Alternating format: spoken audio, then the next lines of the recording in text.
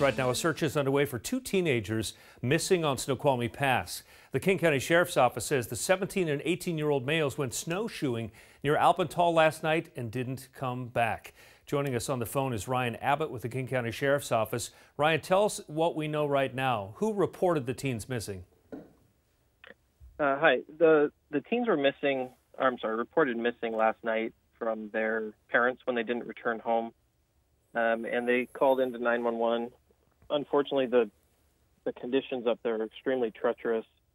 Search crews were not able to respond until this morning around 8 a.m. When they were actually able to search for the missing teens. Do we know how big the search area is, and in terms of any other clues as to where these snowshoers might be?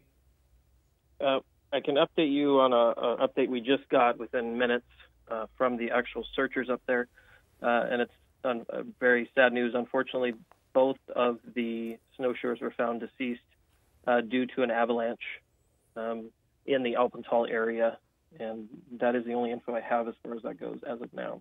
Oh, that is tragic. That is not the first deadly snowslide that we have had in recent days. So, Ryan, you were saying that conditions up there are extremely dangerous. Is that right? Yeah, that's correct. It's extremely treacherous. Even our searchers themselves, as they were searching today, they actually had to leave the area for a few minutes because another avalanche was starting, and for their safety, they had to get out of there. They were able to get back in and continue their search, but it's extremely dangerous. So just a reminder to anybody, check online, check the conditions before heading out in that area. Ryan Abbott with the King County Sheriff's Office. Ryan, thank you for the information. Again, recapping some tragic news just reported by the King County Sheriff's Office. 17 and 18-year-old snowshoers who were missing near the Alpental area have been found deceased in a snowslide there. Our condolences to the family, and we will have more on that story throughout the day here on King 5.